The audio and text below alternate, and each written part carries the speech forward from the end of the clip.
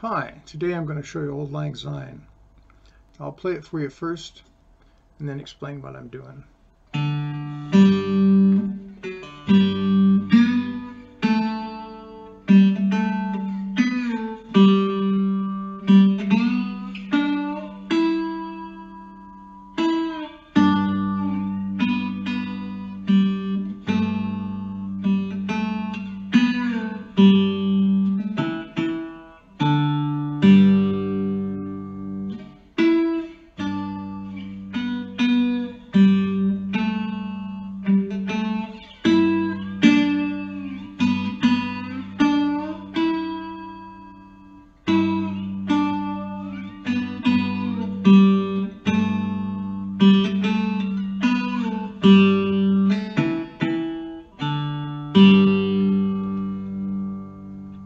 Okay, today I'm tuned to G, low G, middle D, and the high string is G again, an octave higher. And I'm keeping the song as basic and beginner as possible. So the only accompaniment is every once in a while hitting the low G string.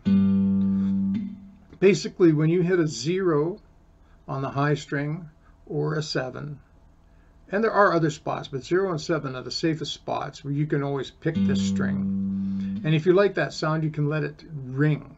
So I'm not going to dwell on that too much. I'm just going to teach you the melody. And you can just sort of pick it whenever you think it's appropriate.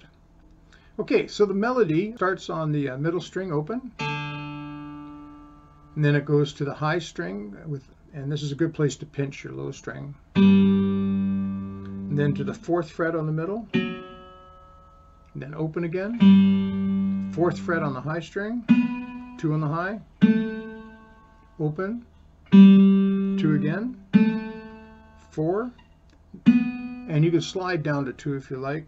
So you hit that 4, and then open again, then back to 4, then to 7, then to 9, then 9, 7, 4, 4, open, 2, open, 2, 4 down, slide down to 2, open on the high string again, and that's a good place to pinch. 2 2s on the middle string, open, and then high, open again. Another nice spot. That's the first half. The second half starts up on 9, then you go to 7, then 2 4s on the high string, then open on the high string, and 2 on the high string, open and 2 again, back up to 9, 7, 4 4, 7 9, then 9 again, 4 4, 0, 2,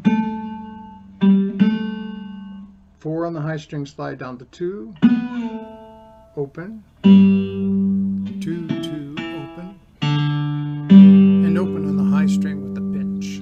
That's all there is to it, and don't worry about pinching the string. You can sort of fit that in later, just worry about playing the melody. And I'll put a tab down there, of course, somewhere, so that you can see exactly what it is you're doing. Hope that helps you out this New Year's. Have a very happy New Year. Bye.